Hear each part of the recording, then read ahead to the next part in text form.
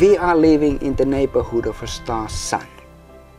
And Sun is not a light bulb. Sun is a hydrogen bomb. Well, of course, everything we do on the Earth and as a human society is affected by our interaction with the Sun. Sun is affecting our environment in so many ways. Continuously streaming from the surface of the Sun is this magnetized solar wind, and as it rushes past the Earth, it actually interacts with and deforms the Earth's magnetic field. This whole research area is grouped under the term space weather. When the Sun is very active, it can deposit a large amount of energy in the Earth's upper atmosphere. The atmosphere is a coupled system. All the atmospheric layers transfer energies back and forth between them. If you want to understand a tiny part here, we have to understand all the interactions which happen in the system formed by Sun, space and Earth.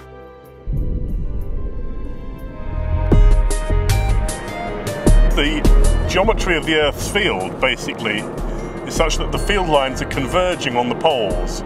So the polar regions are fantastic places to be because a wide area of the magnetosphere is imaged into a very small area of the ionosphere. And these high latitudes are unique because it's where the energy from the Sun is primarily dumped up here, which is why you only get the aurora over the northern and the southern polar regions.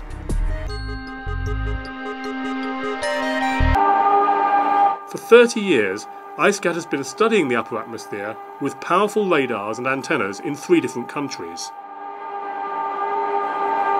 We are sending radio waves to the upper atmosphere near space in the scale of 2 million watts of radio power.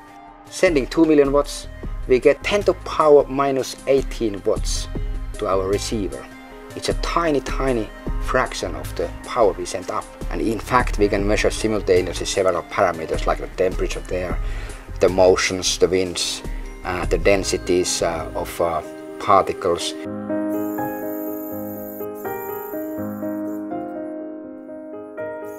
But why do we need to make these measurements? You get these huge magnetic storms on the Sun, which increase the amount of energy coming into the upper atmosphere. These affect radio communications and GPS signals, satellite signals. There's been problems in the past when huge magnetic storms on the Sun have caused power stations over northern Canada to completely short out. But you can't predict when a solar storm is going to go off. The more data we can get, then we can hopefully predict these more, and the equivalent now is obviously we can try and shut the satellites down, put them into a protective mode. So predicting space weather will help to keep mobile phones working.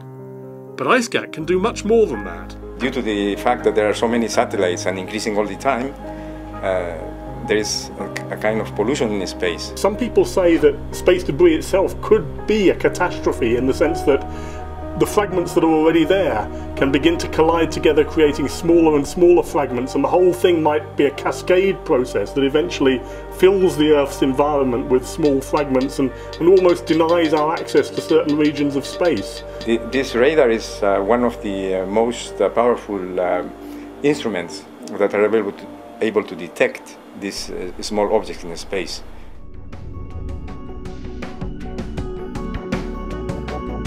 Protecting spacecraft and safeguarding the lives of astronauts is important in itself, of course. But what about the rest of us here on planet Earth?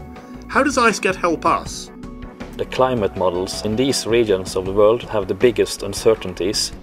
By looking at the upper atmosphere, we can have maybe a 10 times better sensitivity to climate change in studying parameters up there. The polar regions are extremely important for climate models to have accurate values for predictions far into the future. If we're going to try and do something about the climate change, then we have to keep the measurement series going to see whether or not what we're doing is working or not. So the importance of understanding the upper atmosphere is clear. For radio communications, energy supplies, human health, even climate change. And EISCAT is leading the way to improve this knowledge. But what are the limits for the EISCAT facility? We don't know basically exactly what's going to happen in a certain location. We can say, like I said, there's energy coming from the sun, but we can't say it will happen at this location or it's going to last for this long. EISCAT has been amazingly successful as an international research facility, but the limitations are clear. Our present systems are based on these large parabolic and cylindrical antennas. Those are capable of only pointing in one direction at once, and they move very slowly.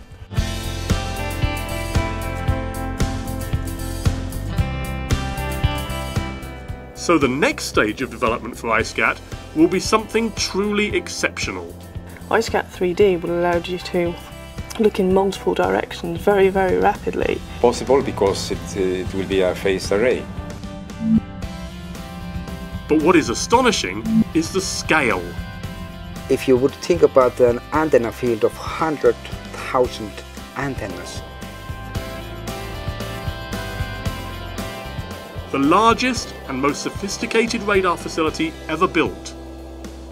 It's a very ambitious project. In this technological age, this area of space surrounding the Earth is becoming critical to human activity. Understanding those conditions, the space weather, is as important as understanding the weather down here on Earth. What we're doing with EISCAT 3D is trying to build one of the world-leading elements in the chain of instruments and facilities that enable us to understand the behaviour of the Earth's environment and predict it. That really is one of the key technological challenges for human society in the 21st century.